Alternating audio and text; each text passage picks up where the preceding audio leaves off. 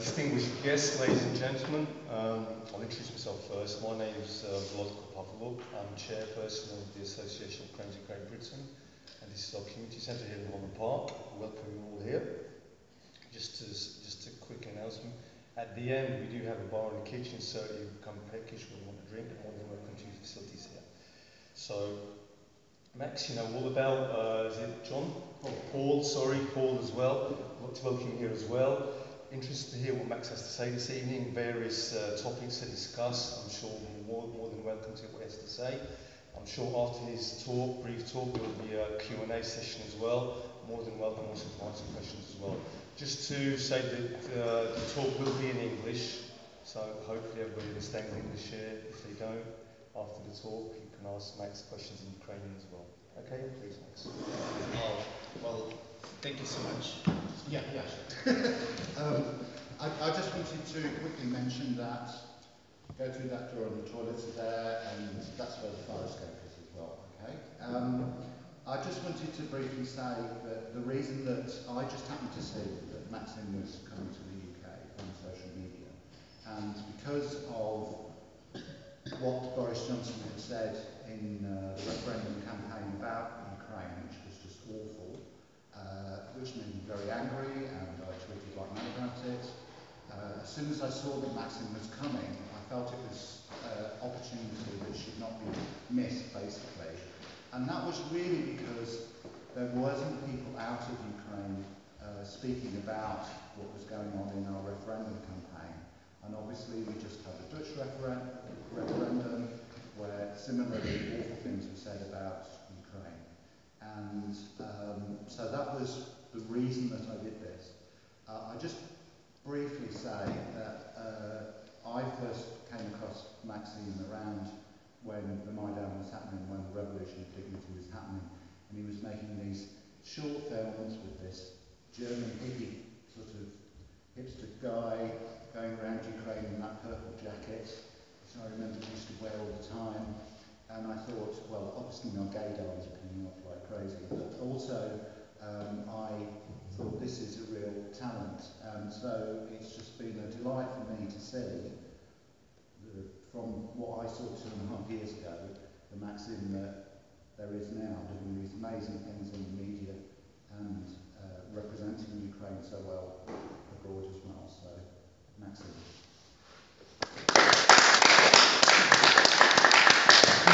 Well, thank you so much for joining and coming. It's a real pleasure to see you here. Well, I'm quickly going to say what I'm doing here and what's my agenda. And also, I would love to start, I guess, like to devote like minimum time of me talking and maximum time of me answering any of your questions. I think it's going to be very honest and productive. I'm here first and foremost to answer questions rather than talking. So I'm here for on a trip sponsored by Foreign Office. It's an international leaders program. So they nominate people from different countries and they come here for some time and they spend time networking, gathering contacts, in any way they find useful for them. So I'm here in two capacities, I guess. Like it has been usually in recent months. So I'm here as a media person, as a journalist with journalism background to offer any background information or analysis of what is happening in Ukraine to anyone who's interested, whether it's consultancy groups or media people. So we had like meetings at The Guardian and The Economist and anyone who's really kind of into covering Ukraine. And my concern was that the media coverage and Western media coverage is a bit off on Ukraine, considering that there is a narrative coverage of specific issues and some cliches that travel from one piece to another, and sometimes to the point of distorting the reality on the ground. So that's why I'm coming here. While I was traveling in reason, and I was sitting in an airplane and I was finishing two op-ed pieces. One is on Ukrainian reforms and what is wrong with the media, Western media covering Ukrainian reforms. It's going, I think, I hope it's going to be up and published early next week. And the another piece is on the rise of Nadia Savchenko. It's going to be published next week at Political Europe. But I wasn't comfortable speculating on her personally because she's absolutely a new person. We don't know what's going to happen with her as a politician, whether she's going to be the leader or one of the leaders, or she will, politically speaking, disappear. So I wrote mostly about her rise, her meteoric rise, says about the obsession in Eastern Europe with politics of personalities rather than politics of ideologies, and where people don't vote for policies, but they vote for personalities, and why it's kind of a dangerous tendency, and we have to make sure that it's it is reversed. So, and obviously the point that is also important for me, not as a journalist, and I'm trying to differentiate those things clearly, is my involvement in LGBT advocacy with the civil rights battles in Eastern Europe in general, not only Ukraine, but because countries are so similar and they're absolutely different, have different background, but when it comes to civil rights equality, they face absolutely similar problems, and not only with Eastern Europe, but with developing countries elsewhere. So for me, it's always a learning trip when I meet other people who are involved in civil rights equality. Doesn't have to be, and I do not kind of set it just to specifically LGBT, because I see it as a very kind of complex issue of just general constitutional equality. So I meet different activists, whether it's a group, with a group that fight for equality with ethnic minorities, women, and others, just to share experiences, because it's very helpful to learn from mistakes. So I'm here, I can answer, I'm really glad to answer your questions if you have any, and I think it's going to be the best point to start. So if you, for a starter, you have any questions about me specifically, if you are not kind of aware what what my background, what I do, please ask them first, so everyone is on the same page, and then we can get rid of this of my personal background, and then start talking about issues. Thank you so much. I think take some questions now, but I'm going to just start off by asking when the remarks were made by Boris Johnson about Ukraine at the beginning of May, one of the things that I noticed was that there was no response at all from any Ukrainian politicians, and there didn't seem to be any mention of it at all in the Ukrainian media. So why do you think that was? Well, first and foremost, it's usual thing that in the Ukrainian politicians, and especially Ukrainian media, they're mostly preoccupied with the local matters. And it's very hard for them to take a broader picture and just to link things that are happening in other countries. So obviously people follow American elections, and obviously people are aware of Brexit story. But at the same time, they don't care about it as much. And when it comes to remarks of foreign politicians regarding Ukraine, people are kind of used to character assassinations coming from different politicians. So I don't think that nobody kind of feels an urge to respond anymore. But I kind of, I'm a bit disappointed that we're not getting that in general discussion about, because Ukraine is marching towards Europe, whether Europe wants it or not. And Ukraine, when you look at all the polls from the last decade, is a generational shift and choice. It's not something that will disappear anytime soon. And that's why I think it's a bit tragic that in Ukraine, inside Ukraine, they're not are so on the same page with what is happening inside Europe. So all those debates that are happening between Eurosceptics and others are not part of everyday live conversation inside Ukraine. And that's something that needs to be changed just because everyone should be on the same page if they want to, to be integrated and live together and be a major player. And I honestly believe whether with the European Union integration or without it, Ukraine is already playing an important role, but it's going to play a quite major role in, should it use it? Yeah. I guess so. Okay. So Ukraine will play much more important role in coming years and coming decades. But the question is what that role is going to be, whether it's going to be a productive role, if the EU is more involved with Ukraine and make sure that newly emerged institutions are in harmony with the European institutions, or whether Ukraine arriving to Europe absolutely unreformed, messy, and angry at Europeans who are not standing behind it, helping out with the fight against corruption and other issues. Anybody else?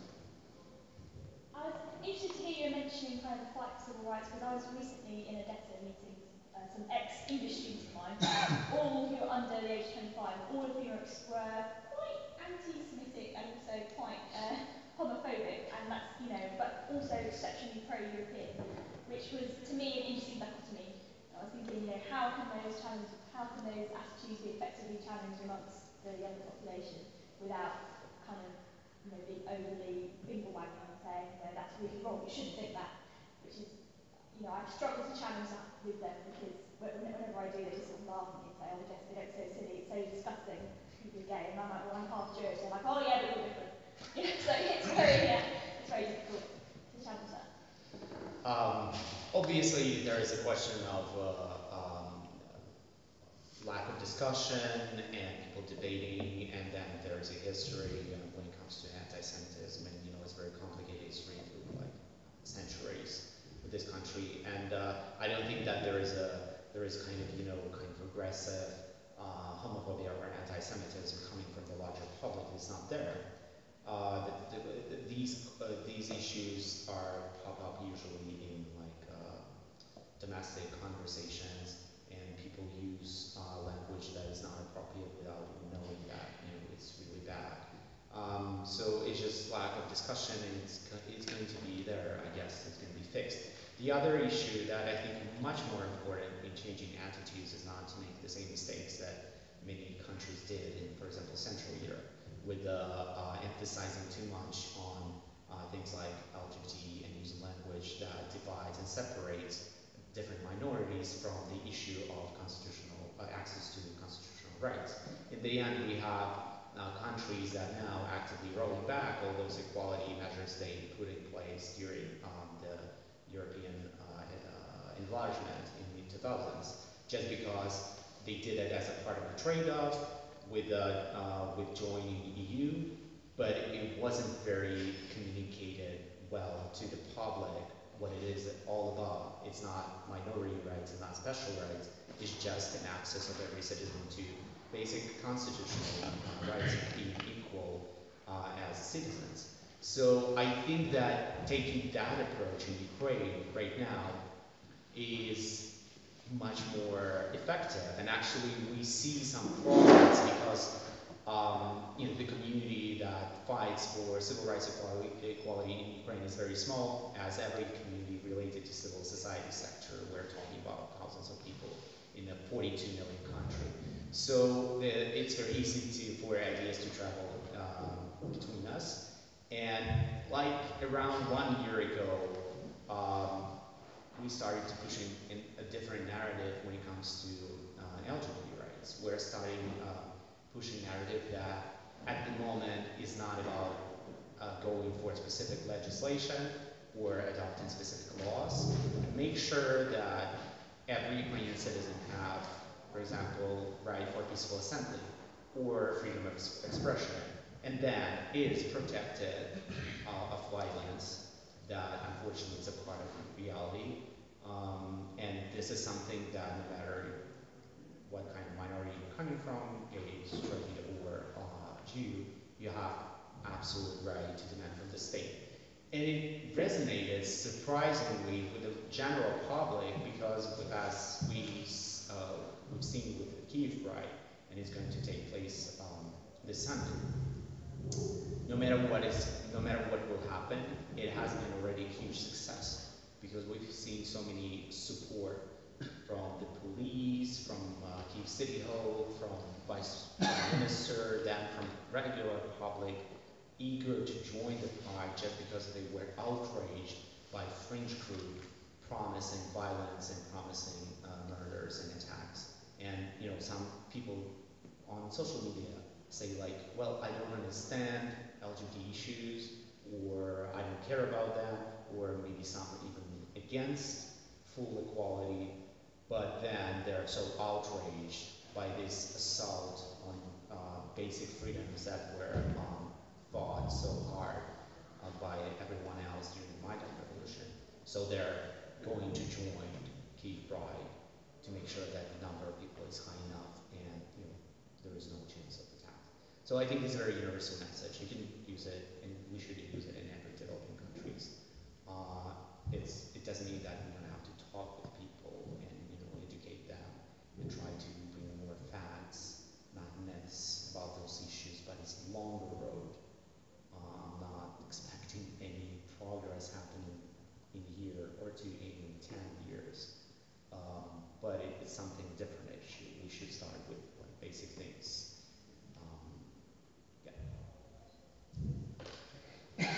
What do you think needs to change for Ukraine to become a grown-up European-style liberal democracy? It's a very broad question. I think, you know, in modern world, and especially, it doesn't matter whether it's a developing country or developed countries. Globalization has a very complicated effect on what is happening in every country. At the same time, globalization helps us to bring rapid progress and change, but then it also provokes, at the same time, things fall apart and you know go into rapid regress, and it's happening in the same country on the same day. So I think that our job is to try to mitigate those risks, but they're going to be there for some time, whether we want that or not. When it comes to democracy, I think that Ukraine is going through an absolutely unique moment when there is a general consensus among the public that we should establish new institutions that are going to be the base for future consolidated democracy. And it means that the society and you know, one way or another, political oligarchic elites are still open for major trade-offs. And as we know from the history, trade-offs between elites and you know general public is what makes those dramatic changes towards democracy possible. And in case of Ukraine, there is still a huge pushback from elites, especially from oligarchic elites. But at the same time, the creation, for example, of 5 anti-corruption bodies, and they're not functional, right? They don't work, they're not stuffed yet. But at the same time, the whole thing of them being created is extremely important because once you create those institutions, it's very hard to get rid of them or roll back the creation. The other question, whether or not those institutions are going to be used by society in pursuing more rights and more political participation in the processes. Unfortunately, this question is quite open. Yeah. So, for example, I'm really all the time arguing that, for better or worse, the only way we can establish those institutions is with strong international support.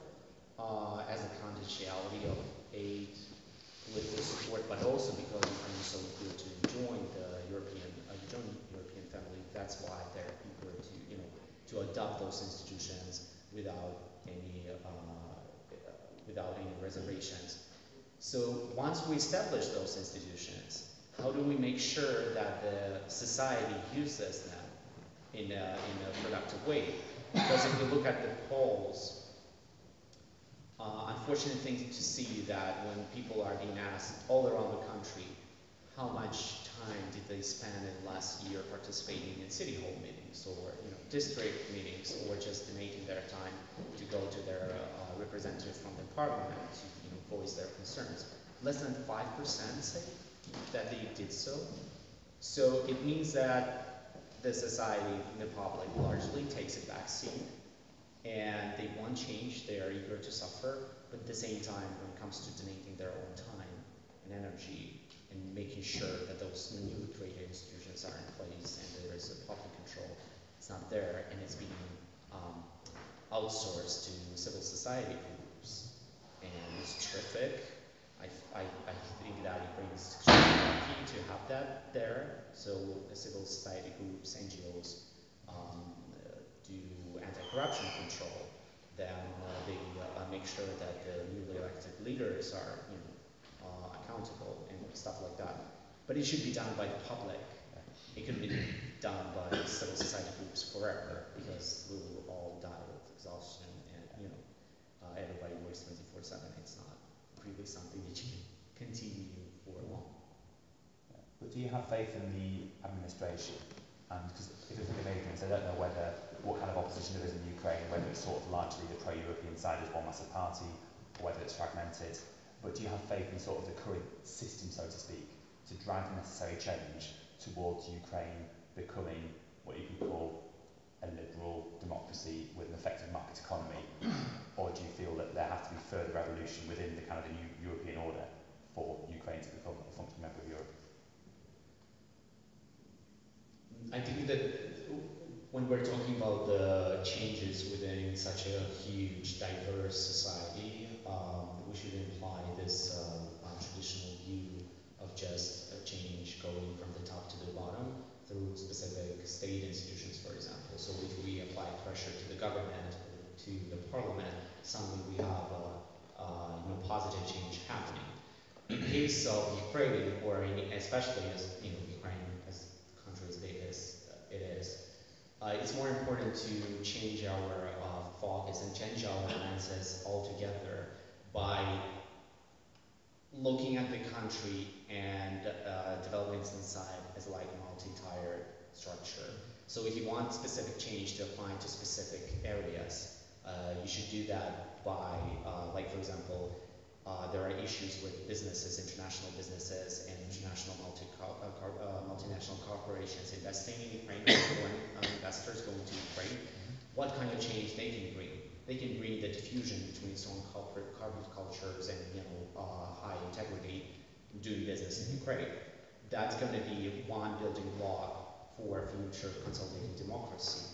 It doesn't mean that they have to go through the government or through the parliament and push those changes from the top to the bottom. It's absolutely enough for them to go to some province, get in touch with the local government that is open to that kind of transparent business, do business there, create a mini environment. The same goes for civil society sector. Civil society sector has so many issues. If we're talking about anti-corruption fight, you go to specific groups inside Ukraine who fight within anti-corruption, and then apply pressure there and make sure that they're successful and so on and so on. So you have so many levels and tiers. You have to ensure that they're successful and without just looking at it a broader picture of just let's make out of this country a liberal democracy. Yeah. That's not going to work with Ukraine, again, because they're so diverse. And it hasn't been the case with so many other developing countries in recent 20 years. So you cannot just fix the economy and suddenly everything will be fine. You cannot fix civil rights and suddenly everything will be fine. When you say diversity, are you referring to the linguistic divide or more urban versus rural? It's everything. People who speak at least like 2 languages, but maybe more. There are ethnic diversity of over, if I'm not mistaken, over 100 nationalities.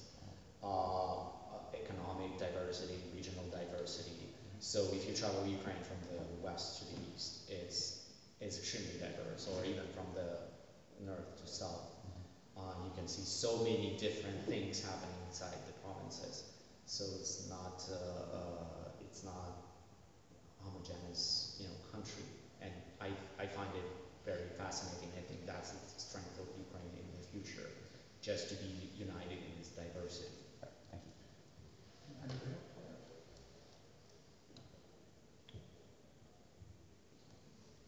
Yeah.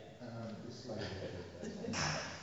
I'd like to know your opinion about media subject. What can you tell a bit more? Yeah, sure. If you don't mind, I'm just like I'll keep standing because I sit too long. I was sitting too long. And maybe I can use without if I'm standing, okay, because it gets too formal. Yeah, but when it comes with Nadia Savchenko, and I'm not a big fan of speculating about her personally because we don't know her yet as a political and public figure. And I'm definitely sure that the majority of Ukrainians do not care. The majority of Ukrainians, they do not care about her as a personality either, because she encapsulates so many things regarding Ukraine as a whole. So she symbolizes everything that Ukraine went through in the last 2 years.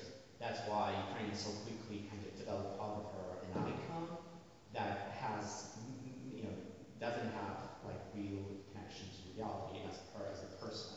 So she's not in a collective kind of perception of Ukrainians. She's not existing as a human being before being captured by Putin's regime.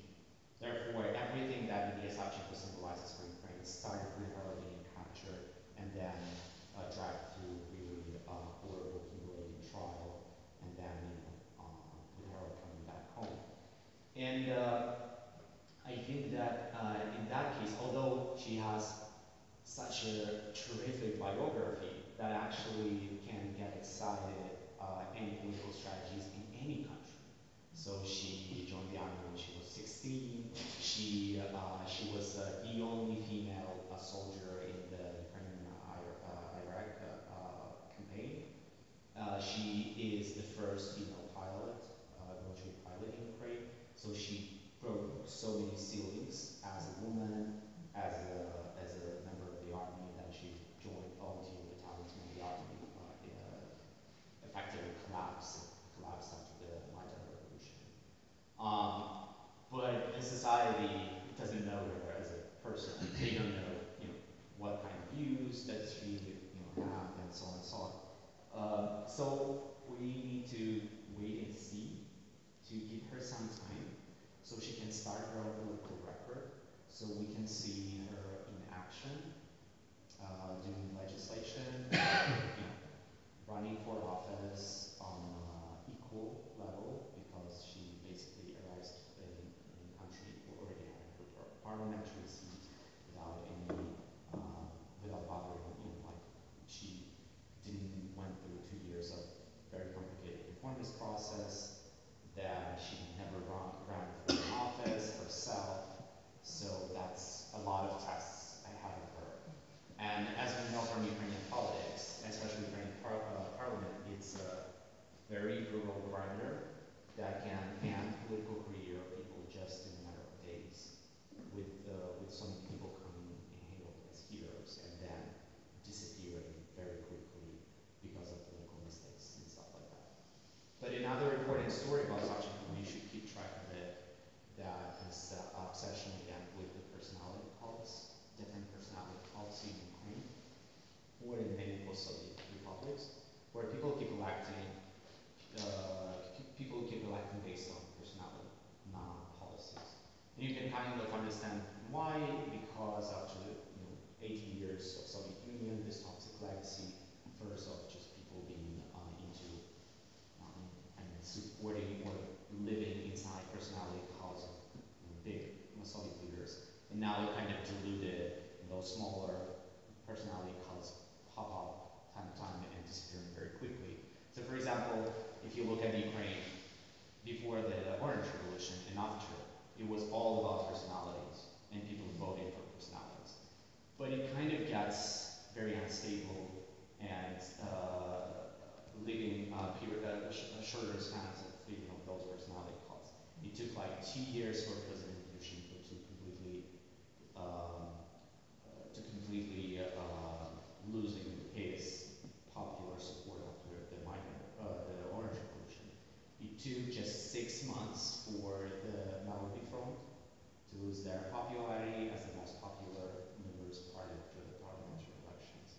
So because people frustrated, because they vote for personalities don't deliver, then people get even more frustrated, and then they select another person to elect, and that person obviously fails because the expectations are running higher and higher and higher, but the spans get shorter and shorter, and it creates this very dangerous political instability. So in fact, we try to kind of promote policy driven, politics driven electoral decisions, it could bring some stability to the country, like it brought stability to Central Europe or Baltic states where they had this kind of private politics before the Soviet occupation. This gentleman over here. Just to follow on possibly a little bit. Just behind you. We have time for these. Oh, yeah. Just follow on slightly from the Savchenko comment. I was wondering what the state of the women's movement is in Ukraine at the minute, if there is one. Gender equality is such an exciting topic in Ukraine because Ukraine, one of the few positive legacies of Soviet Union is gender equality. Because after 80 years, Ukraine is a country where women can run for office, not being, discriminated based on their gender, get the same salaries, basically run big companies, and women are quite powerful force and quite equal. But at the same time, there is another tendency because of lack of education, because of things are not being taught in schools or not being part of a public discussion. We have kind of re-emergence of sexism and discrimination based on gender. Like for example, during last parliamentary campaign elections, there were incidents when some parties would bring to the parliament female MPs without any background. And it was mentioned or picked up by media. Well, they say that it's all business where suddenly after election we have MPs in the parliament who nobody knows who they are and they have zero background in anything. But some people start suggesting that there's nepotism that they brought as as relatives or lovers or wives, whatever, or husbands. But the problem is with that coverage that was very kind of widely shared and people will share on social media and on TV and everything, that it was specifically based on their appearances as women. So nobody would say, for example, that a man who's an MP, he has no experience, and everybody would attack him for experience, not because he wears a fancy suit or has a good haircut. But in terms of those women, it was specifically attacks based on their gender, that people would find their social media profiles where they're in bikini, landing on the beach, and saying, suggesting that this is a sign that she's not qualified because she has, such kind of picture. When in fact, the Ukrainian Prime Minister can go with the naked chest on the beach doing pictures and nobody says anything. And I think it's not a massive trend. Still, the situation is much better than in many European countries, but it's something that can get out of control very quickly if we do not teach in schools, and it's not there. So there's no gender education, saying genders are equal, and nobody knows that women actually fought very hard to earn those rights and equality.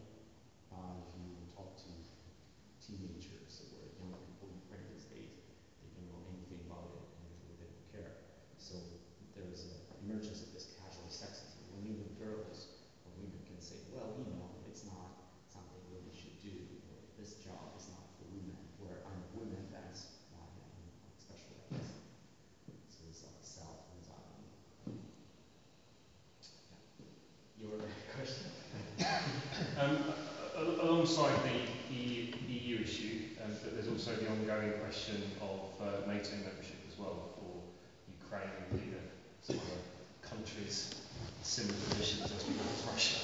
I'm saying there's been another push this week. I'm just wondering to what degree the push for NATO membership is just part of, if you like, the natural process of Ukraine evolving into the community of nations in Europe, and to what degree it's really seen as at this point as an extension of the diplomacy surrounding the situation in eastern Ukraine.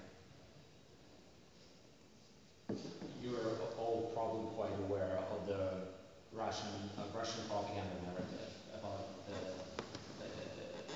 about the story that somehow NATO's expansion or increased activity in the region provoked Russia to defend its interests and to invade Crimea and eastern Ukraine and be more aggressive in defending its borders. Is it true? That's absolute lies. In the way that if you even look at just recent history in 90s, if you look at funds that were allocated by NATO programs for cooperation in the region, Russia was the biggest user of those funds. Russia was the most stable, trustworthy NATO's partner in the region since 90s, until early 2000s. Russia, I think it was like 85% Russia would utilize NATO funds and cooperation. So when you talk about NATO expansion activity, what was mainly happening inside Russia, Russia would use those money to benefit with that cooperation. So it's just factually, historically not true that the expansion was happening just on the borders of Russia, and it was a plot to kind of undermine Russia. The same kind of narrative is still popular when it comes to Ukraine and all the discussions that we have in Western media. One way or another bring this kind of line, that Russia thinks that NATO's expansion is not part of the original deal. Unfortunately, because lack of background knowledge, or just because this issue is not being tested by journalists themselves, we still kind of talk in this discourse of NATO expansion and what kind of instability it brings to the region.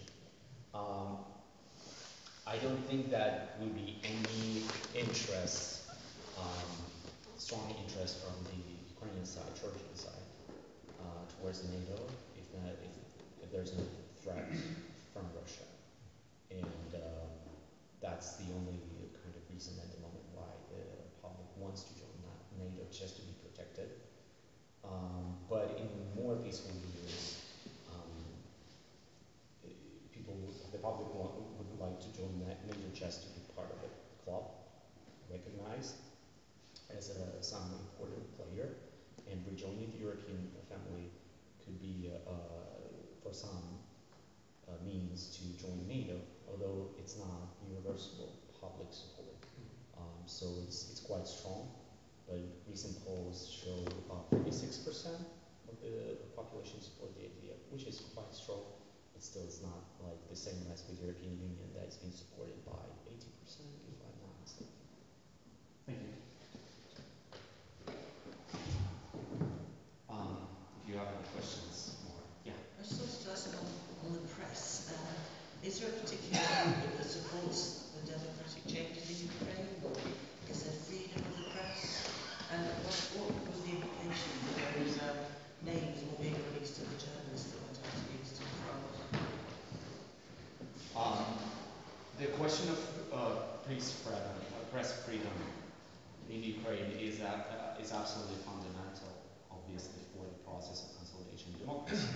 At the same time, we cannot say that looking at the unprecedented expansion of media freedoms in Ukraine in the last 2 years, something that has never been seen before, and then, for example, the existence of Hromadske is something that wouldn't be possible 2 years ago. Independent media that is created by journalists, has no ties to the states or to big business or any kind of businesses inside Ukraine. It says a lot that the country is going through dramatic changes.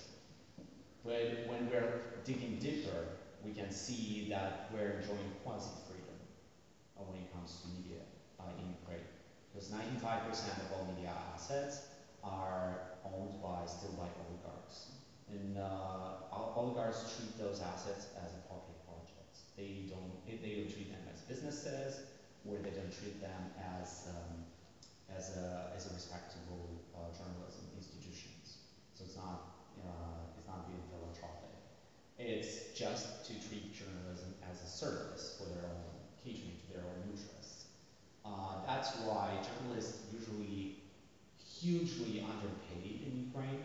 So if you compare it to Russia, where there's absolutely no other journalists left except like a couple of projects, still journalists, even at struggling independent newsrooms like TV Rain or Medusa or Novaya Gazeta, they get 4, 5, 6 times more than a journalist at Ukrainian newsrooms, even oligarchic owned. It creates creates very toxic atmosphere where if you're a journalist, it's very hard for you to survive by being just a good, honest, high integrity journalist. You have to earn your money and you're scared to lose your job. And I think that unfortunately it's not something we can change overnight.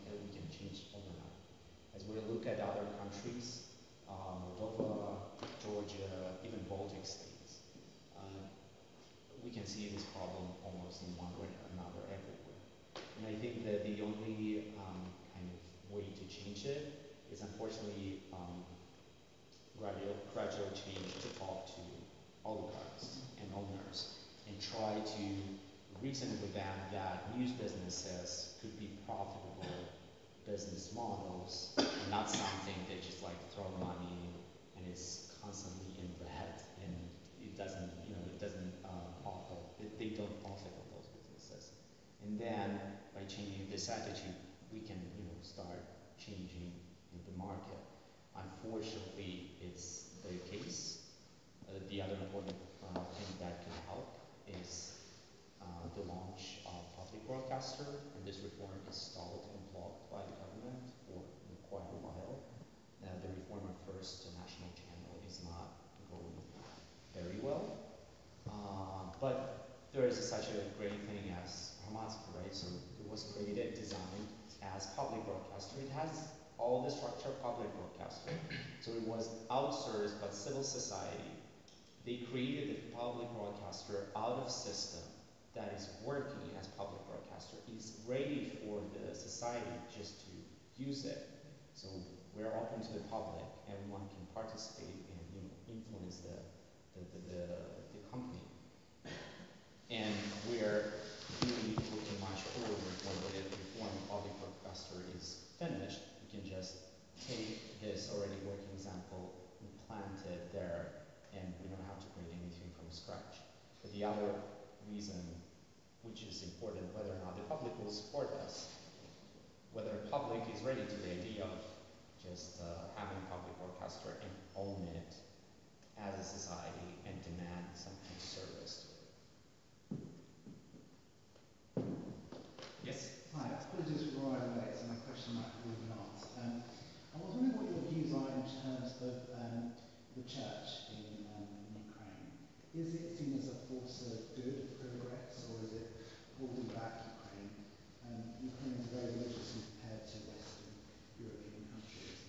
Do you think that it influences political decision, or it doesn't play any part? What do you think that Ukraine is religious, more religious than Western European countries? Well, in some parts there are churches that are built in quite large numbers, despite the economic difficulties, which is a sign of going to church a lot. Well, Ukraine is, as we see, experience from neighboring countries, primarily from Georgia, where the church is just one church and is extremely popular and has like 98% of public support, which not a single politician, including Mikhail Saakashvili, ever had. In Ukraine, you don't have that. There is no unit, or in Russia, for example, where church is very strong and very aligned with the state, and that influences the state policies a lot. You don't have that in Ukraine. In Ukraine, you have at least like 4 powerful churches competing with each other and having their zones of influence. And it dramatically changes. Like, for example, 4 years ago, the Orthodox Church, Moscow Orthodox Church, was extremely popular, taking half of the country, being really powerful force. Now suddenly the number of churchgoers is dwindling, and they go back to other churches. When it comes to actual polling data or research, it's very kind of modern tendency in Ukraine, which is very progressive in a way that many people say, quite a lot, people say that they're spiritual, but the number of people who actually assign them to any kind of church is going down in the last 10 years, and it's not as high as it was before. So the majority of people at the moment feel themselves as spiritual, they believe in God, but they do not kind of associate themselves with any specific church, which is very kind of a tendency that you can find it in many other developed countries. And I think partially is also maybe, I don't know, I'm not a good researcher on this topic, maybe because of Soviet legacy, because people kind of regain their spirituality, but they're not churchgoers at the same time. So that's why church is not as powerful in influencing policies. But at the same time, it still has much more influence that it goes in conflict with constitution. So when local communities or the government introduces, for example, mandatory religious classes at schools, something that goes against the line, or, for example, leaders, political public opinion leaders, use rhetoric like according to God, or according to Bible, or we should live by the Bible, or it's against Christian values and something like that, and they make it as a part of their policies, especially in the government, because in the parliament they obviously can have entitled to any political views they can have. But when you're a governmental person, your actual job is to make sure one of the issues that the state separated from the church, and church is not influence policies. That is not happening very often. And like homophobia is something that all churches align very strongly. They are very successful at lobbying this issue. So there's this council of religious organizations in Ukraine, which is very effective in this issue. So they cannot agree on anything else. And when it comes to civil rights equality for gay people, they align and very effective as one unified voice. But again, Ukrainian constitution forbids the union between church and the state in governing. That's something that is possible to fight off if the society wants that. I don't know, it's up to Ukrainian society. Tomorrow they decide Christian theocracy, whatever. But at the moment, it's illegal. It's something that people can take action against. Yeah. What do you think the reasons are for optimism about Ukraine? Well, how many of you are optimistic about Ukraine? I mean, like, well. Can I tell you why I'm optimistic? Sure, absolutely. I'm optimistic because of people like you. Oh, you're way too kind. The independent journalists who, in spite of everything, are trying to make things different. I'm optimistic because of civil society, which over the last few years has made huge leaps forward in demanding transparency, in demanding the rule of law, in holding politicians to account. And I'm optimistic because of the young new politicians who are going into Parliament, the students at universities who are starting to see the world and are thinking and they're getting different perspectives. And it may take a generation, but I think all of those are reasons for optimism. Quite pretty much agree on everything. From professional point of view, I kind of this feeling of optimism or pessimism is kind of a bit redundant for me, because it's just like because of the work that I've been doing for years as a journalist, I kind of try to see things non-emotionally and to not invest in them, a lot of emotions. So for me, it's still quite complicated to assess situation from the pessimism or optimism point of view. But at the same time, if I may, to share a bit of personal kind of perspective of the story, and because I was constantly not satisfied, as many of my friends, since I was young, and I was frustrated with the lack of opportunity inside the country. And then, as an openly gay man, it was very hard to kind of growing up and then trying to kind of understand that you're a second-class citizen and it's not going to change anytime soon. So it kind of led me to this constant pursuit of a better life somewhere else. And I left my hometown, and then I left Ukraine altogether, and I traveled and I tried to find myself somewhere else. And it wasn't very kind of, in the end of the day, I kind of understood that it's not working out. You're just like running all the time. And when I came back to Ukraine, and suddenly there's a revolution happened. And then since then, every day, almost every day, there are some things that upset me about Ukraine, but there are some things that surprise me in a very good way. And I kind of decided to give the country a second chance and stop running and try to, contribute or help out, not in a way being activist or being involved in state building, but in a way that me as a person giving a second chance and trying to help out and, to make sure that, for example, the coverage is adequate, or there is a chance for civil rights equality in the country. Because Ukraine keeps surprising me in positive ways. This year's Kiev Pride is a huge surprise for me. Although the equality is far, far ahead, and maybe we will have a rollback next year, nobody knows. But this year, I'm encouraged by messages of support we have, and people who reach out to us, allies, straight out allies, helping out. Some reforms that we don't talk about it very usually, or even the public doesn't know. The procurement reform, which with the start of an online system this August will make out of Ukraine the most transparent country in the world when it comes to state tenders. Again, we don't know if it's going to last or will work, but it's a huge success.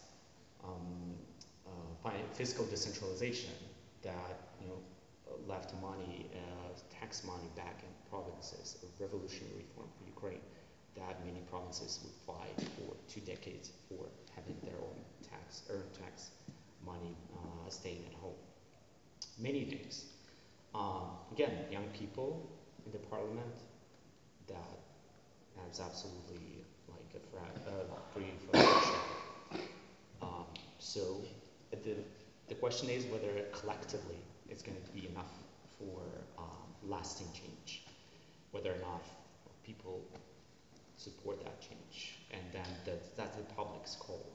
They have to be more involved into the processes.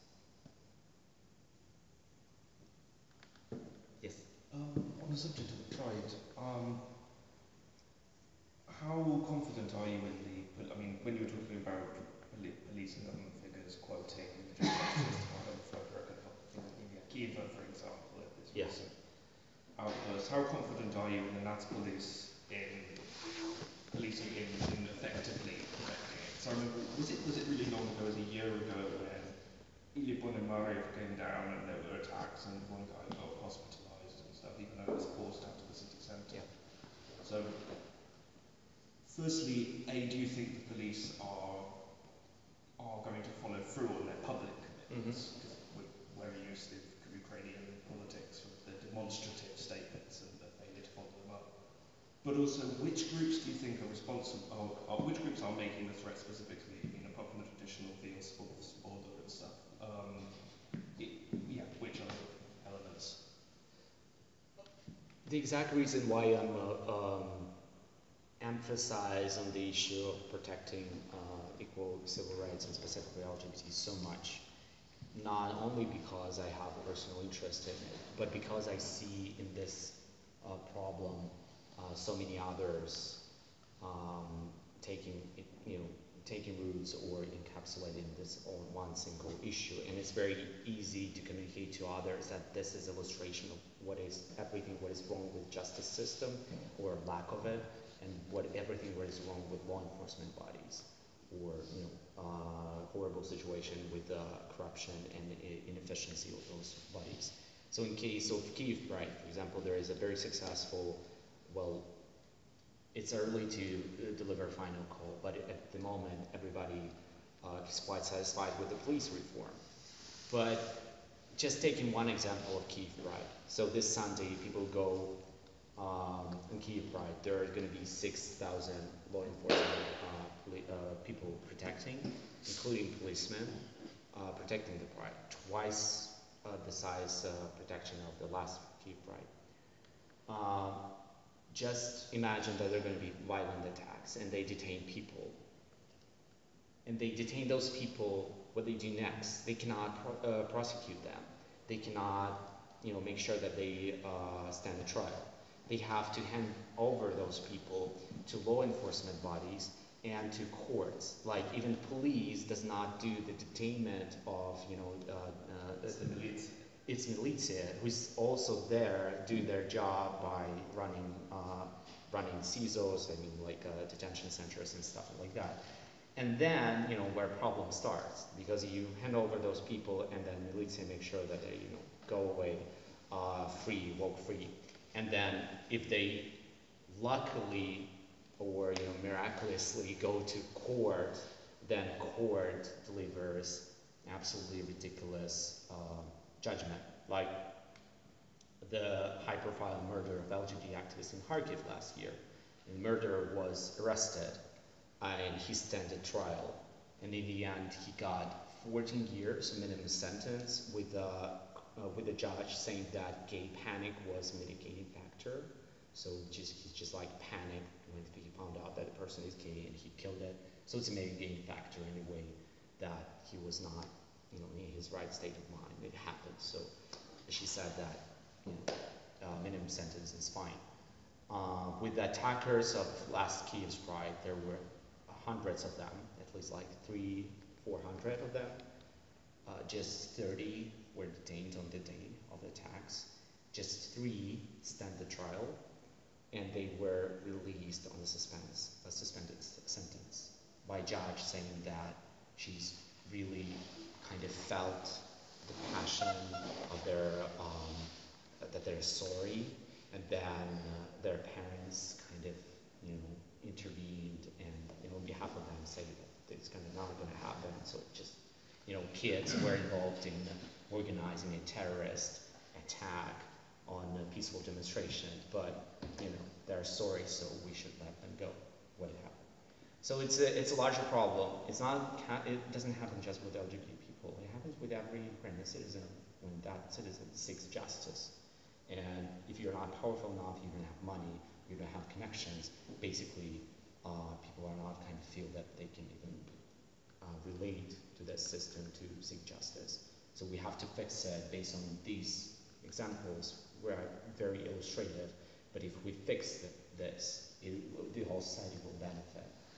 And if I can quickly to comment on the fringe groups and neo-Nazi groups and who kind of are involved in this kind of violence. Again, Ukraine is not Saudi Arabia. It is not possible for you to be stoned by people on the street if you find out that you're gay. There is a very high level of homophobia in society, but at the same time, it's not aggressive homophobia. It's out of lack of educational knowledge. So when I was living in Russia, and it would come out, and I was openly gay there too. It would come up in conversation about this issue, and then I say well, let's discuss something based on facts, and I'm as openly gay, and I can tell you, for example, how it affects my life on a very basic level. And people would be in many cases, it would be very aggressive in a way that people would stop talking to you or just completely shut down, and the conversation would end. In Ukraine, it's absolutely, in many cases, there are unfortunate cases, but in many cases, people have this curiosity in response. They want to find out more. They want to debate with you. They want to find out details. Well, why do you think that you're so oppressed or whatever? I need actual details, tell me more. Which is terrific. They can use homophobic slur while doing that, or just being inappropriate, whatever. But it's a very good sign that society wants to find out more. It's not just about closing this discussion. We're talking about violence is also another sign of lack of effectiveness from law enforcement bodies. Violence that we're talking about, fringe groups, is related to up to 10,000 people participating in those groups out of 42 million. And it's not about just violence against gay people, like Mukachevo incident, where those groups left unpunished for their attempts to get over smuggling business. The attack at the parliament, a very unfortunate, tragic attack that left three soldiers dead. That wasn't very much condemned or investigated, although people stand at trial and got sentences, but it wasn't, didn't send the right message. And it is keep happening. Illegal raider attacks on businesses under cover of patriotism and stuff like that. So just if you fix that, we're not going to be even sitting and talking about violence against the gay people in Ukraine.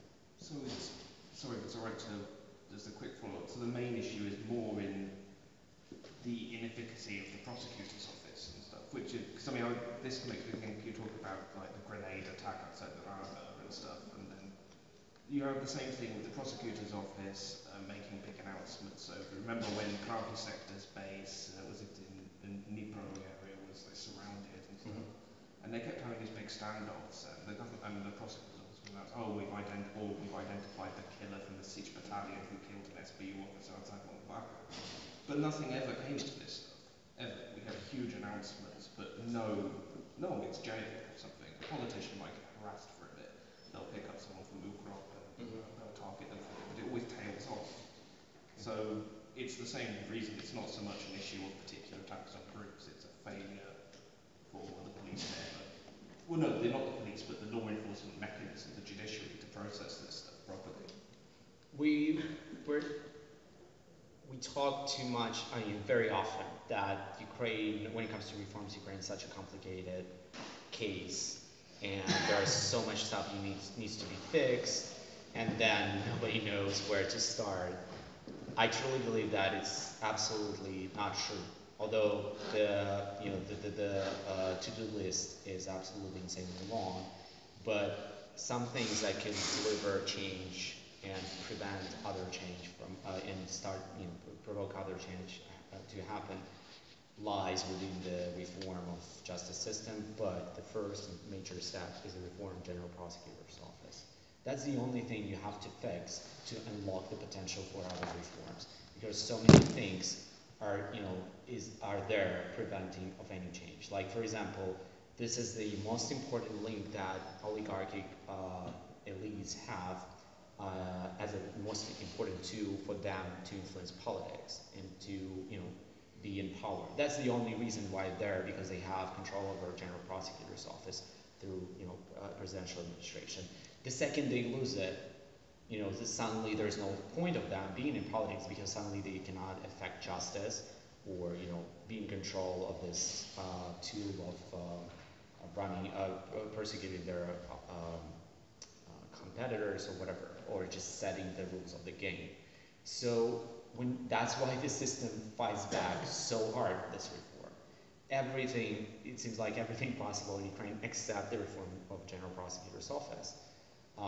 And because even like the president, who's fighting the hardest against this reform too, because he's a part of the old system, and maybe, I'm not sure, I'm not close person to him, maybe he has like positive intentions to change the country, although there's less and less signs that it's the case. But at the same time, with his old mindset, he understands that the second he loses control of the general prosecutor office, he's nobody, because he cannot threaten to open cases against people he wants to, prosecute, and so on and so on. So he uses it as a must tool for him to stay in power and be powerful. So change that office, it will unlock so many other stuff. It could be potentially effective persecutions of the people from previous regime that are not open anymore. Those cases are closed or put on indefinite hold. Those people are back in the country. Their businesses are running. They robbed the country to the point of absolutely insane kleptocracy. But at the same time, all their businesses, up to 2 years after the revolution, are working very fine. The Yanukovych's, Ivanushenko, Kurchenko has a huge media empire, never been investigated that enterprise ever since like 2 years, working, producing content, whatever. Ivanushenko, case closed, effectively. It's a total disgrace. At least deliver justice with something that we know, for sure that happened.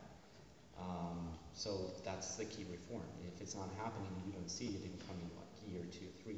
There's no change there is no possibility for any change anywhere in any sector. I have 2 linked questions. One, at the beginning you said that in the process of consolidating democracy, building new institutions for reforms itself, Ukraine needs international help, not just monetary help, but pressure or conditions attached to that aid.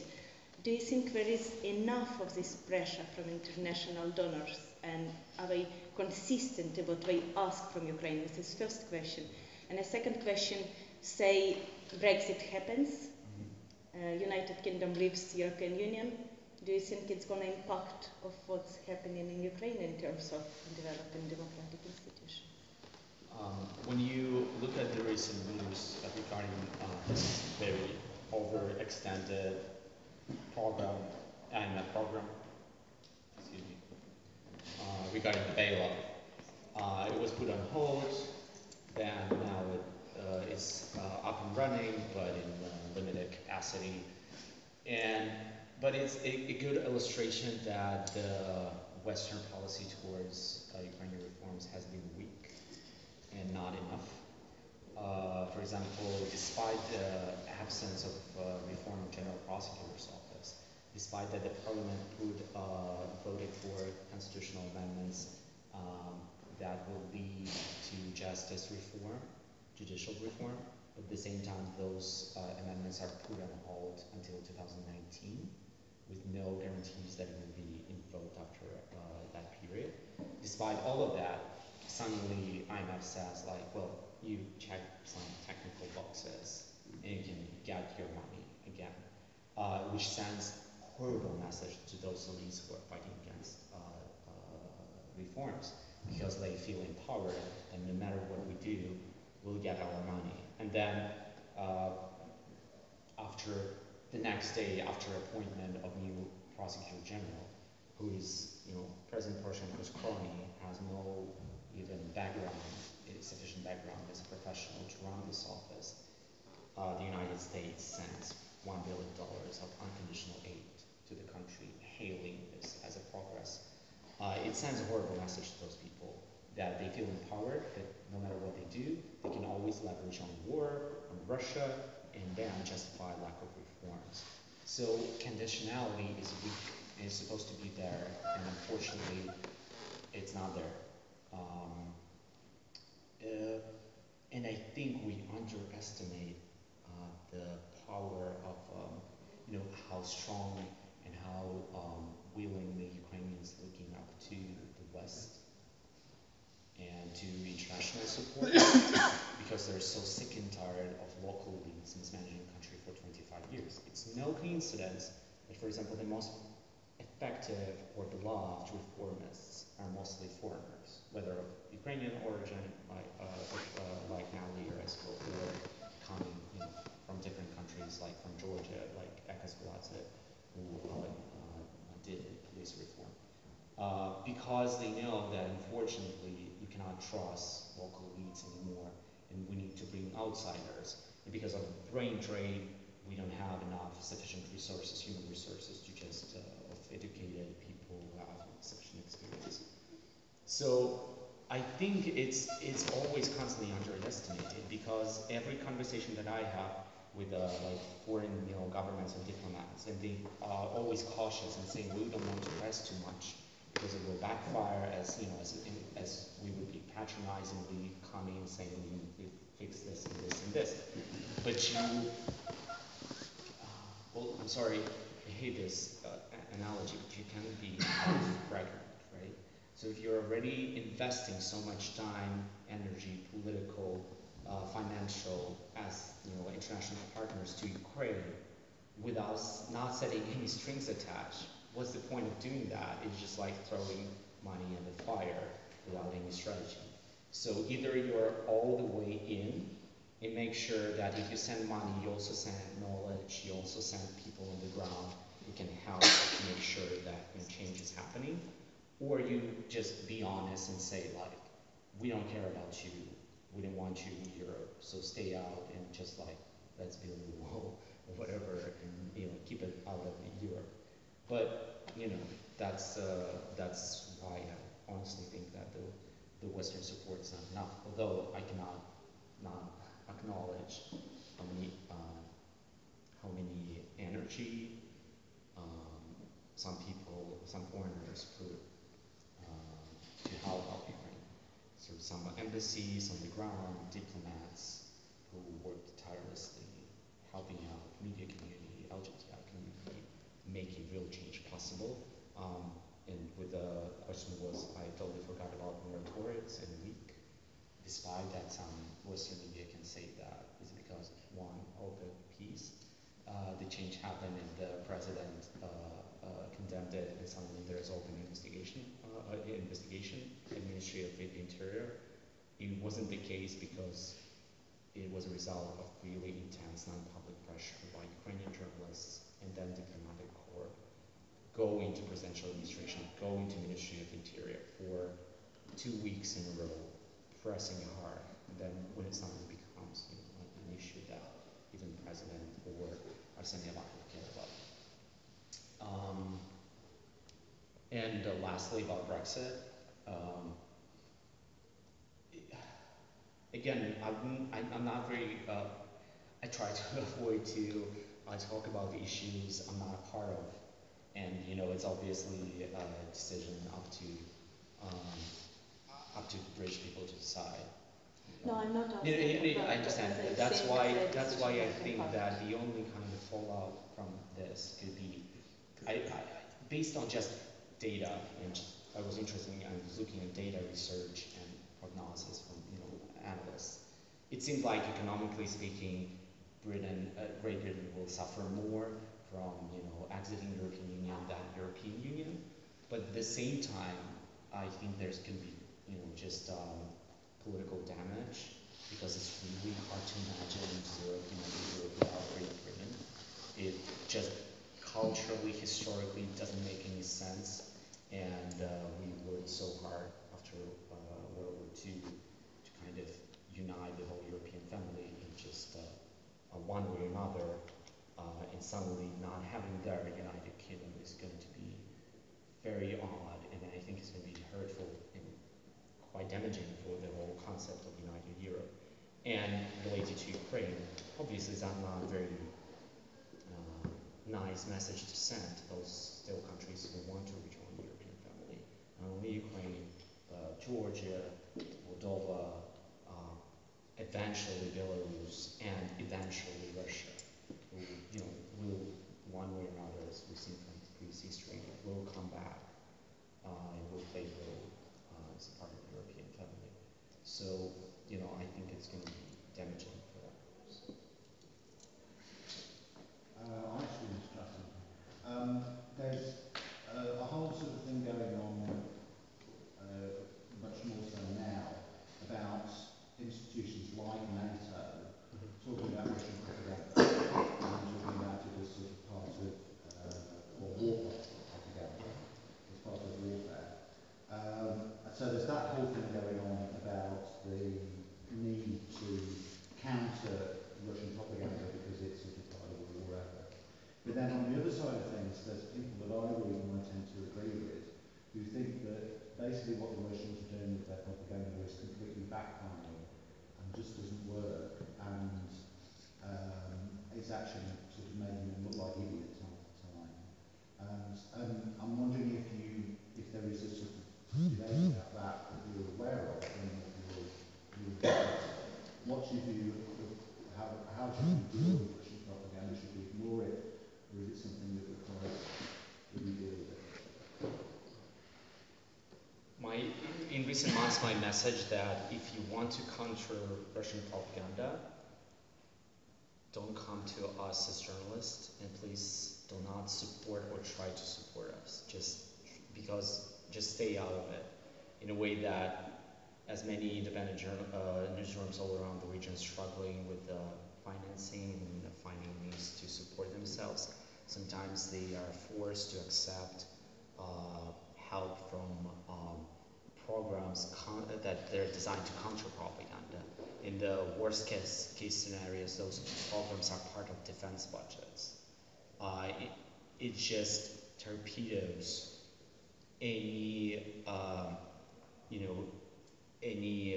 base for independent journalism in the whole region, because it doesn't work that way. Propaganda does not work that way, in a way that it's not convincing people. And the multiple studies show that propaganda, especially Russian propaganda, is just destroying the middle in the discussion. So it radicalizes both people on the, for example, pro-Russian side and pro-Ukrainian side, absolutely destroying the middle ground for discussion.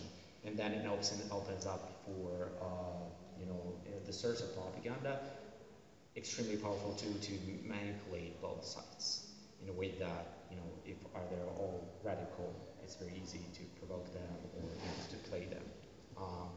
So unfortunately, it's not fixable in a way that you cannot fix it with counter-propaganda. If you create counter-propaganda, you just reinforce the same circle, because you create counter-propaganda that will look bad with those people who are, on the other side, and it will destroy trust to you, and then you will say well, they also lie. Look at, this absolutely ridiculous piece of counter-propaganda that misses out on points or, hides facts.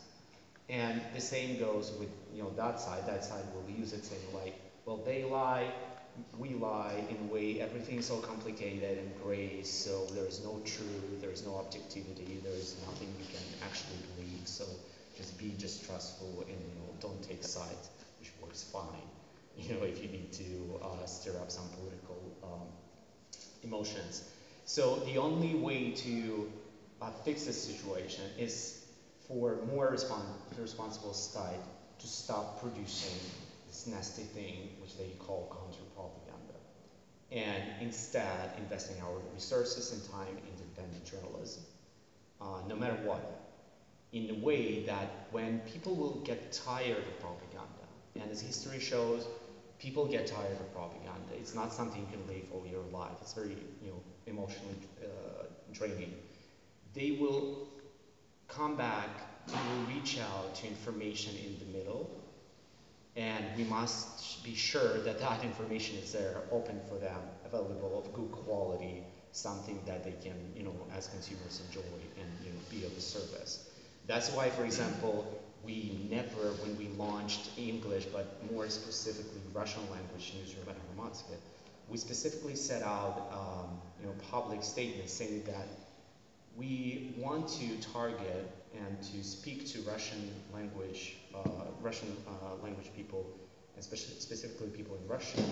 We want to address them, but we don't care about counter-propaganda. We're not following topics set by Russian propaganda. We will not try to break myths or bust, some idiotic lies that they're producing. It's not our concern. We want to just provide independent journalists to the society that lacks it. I mean, it's very hard to be independent journalist and produce content in Russian language. And suddenly, last December, the majority of our traffic at Russian at ru.hromadske.ua, suddenly the majority of traffic would start coming from Russia. It's still in proportion, it's not big. We're not competing with like First Channel or any other huge popular content providers. But it seems like people reaching out for information that they find, not biased, relevant, it's something that can help them to make up their own minds. We got a lot of criticism from, those who think that, it's not a patriotic thing to do, or that you shouldn't do that, or you shouldn't cover those stories with the perspective of Russian people because, don't spend money on that. But at the same time, it is effective. People coming for that information, and I truly believe that at some point they will start reaching out more and more. Like, for example, numbers from Current Time, the project that was launched by Radio Liberty, although they have like editorial problems with objectivity, but still they try to be more objective than Radio Liberty towards covering Russia. It has insane amount of views in Russia, and people consume this product, and they will share it. And if you go on their website, sometimes they have like hundreds of thousands of views, which for an American-sponsored project in Russia is something unimaginable. Just people feel like it's high-quality content. It's also talking about Russian language. We had a bit of a debate earlier about the status of Russian language in Ukraine. I know it's quite contentious, but do you think that in the future Russian will have an official second language status? Is that a desirable thing, do you feel? I really hope the question of language will not be an issue at all for Ukraine. I'm very kind of surprised, and it's even like something to be proud of, that a country and people use as many languages as possible to understand each other. It creates additional diversity, and as we know from studies, diversity is the backbone of competitive economy, and healthy political environment. I myself, I'm coming from Eastern Ukraine. I was born in Eastern Ukraine. My family would speak Russian, so I speak Russian. I know Ukrainian. I don't have any issues with Ukrainian language. I respectfully. I don't have any bias towards Ukrainian language. But as a Russian-speaking person, I know for sure that everyone in Ukraine person knows Russian. So if I speak to them in Russian, they will totally understand me. And if they speak to me in Ukrainian, I will totally understand that. And I think that by if you travel in Ukraine and you meet Ukrainians in groups, it's such a regular thing to see that people talk to each other in two different languages without switching. And I think it's an incredible thing to see. It's a diversity. People respect each other and learn to respect each other, starting from being kids, when they finally learn that it's fine to talk two languages. It's something you should appreciate, but at the same time, to know as much languages as possible is not a bad thing. People in the 19th century would learn like 6, 7 languages by default. So I really hope it's not going to be an issue for this country. Unfortunately, it was abused during the Yanukovych regime a lot. It created frictions inside the society where there weren't any before. But Maidan revolution was extremely powerful boost for those people who kind of regained their Ukrainian language identity, started using Ukrainian language much more. And those people who regained their Russian language identity started using Russian language more, especially to counter Russian propaganda that would say Russian language speakers will be hunted down on the streets and being stoned, and you cannot speak Russian language. And so many people started speaking Russian language just in protest, saying being a Russian language speaking doesn't mean that I belong to Russia and it's my part of my integrity culture I can reclaim no matter what Putin says. And that's something that myself I find very powerful. So I'm Russian language speaker, but it doesn't mean that I'm suddenly supportive of Putin. Putin does not own my heritage and my background. And I really do hope that it's not going to be an issue, and we can support both Russian, Ukrainian language, because still Russian language is an important part of Ukrainian culture and Ukrainian history. So no, I don't think that there's supposed to be a second language, but it's up to Ukrainian people if they suddenly decide that's the case they want to do. It's a different person. Thank you so much again for coming. Unfortunately, I have to run for another appointment. It was very dreadfully late. But thank you so much again for coming. It was such a nice pleasure to see all of you. But again, your questions are extremely, brings me additional hope that you can spend more time talking about issues, not countering myths or cliches. So thank you so much.